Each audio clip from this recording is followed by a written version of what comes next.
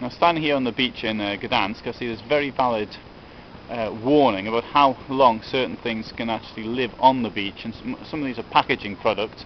For example, we have the a tin for conserve, not even a tin, it's one of these very light flexible things, and that can last 10 years. But the worst of all, a plastic bottle which can last 450 years, sitting here on the beach decomposing in its own time, or to a glass bottle which can last very much longer.